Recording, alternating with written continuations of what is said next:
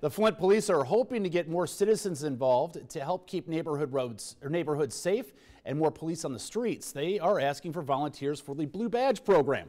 People would spend their time at many stations in the community or helping return phone calls from citizens in the program. Flint Police Chief James Tolbert says the extra help allows his officers to focus on keeping Flint safe and increase customer service in the community.